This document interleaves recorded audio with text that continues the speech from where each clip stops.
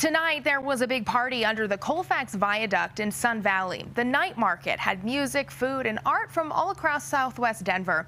It also has plans for the future and talks of how to keep the existing community at the center of it all. Connor McHugh is live there tonight. And Connor, the plan is to have even more events like this more often. Yeah, Kelly, this is part of a series of community events meant to showcase Southwest Denver through its food, its art, and much more. In the long term, though, the plan is to begin rethinking unused spaces and then including the community in changing them.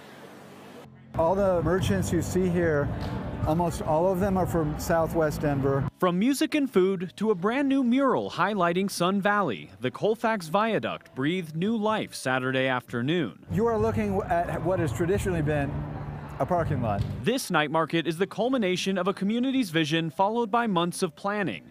The idea is to reimagine underused spaces and even improve them. To finally come out here and see everything come to fruition is definitely amazing. For Carlos Maestas, it's also an opportunity. After cooking in this neighborhood for years, he launched his new concept Saturday, Litos Taquitos. Sun Valley really very community oriented, has a lot of talent, and I think the night market here is that platform for us to showcase those talents. This market is one of 5 planned across Southwest Denver this year, but the hope is to make more permanent spaces long term, especially as the area sees new development every day and could see more. If they put everything that's planned, all the buildings, the multi-use development, putting a community marketplace here will only add to that. For now, these markets are a start, showcasing a space's potential through people and culture. When the community comes and sees the passion, the love, and the synergy that's here, I think it's going to draw them back. That energy is going to draw them back into this space.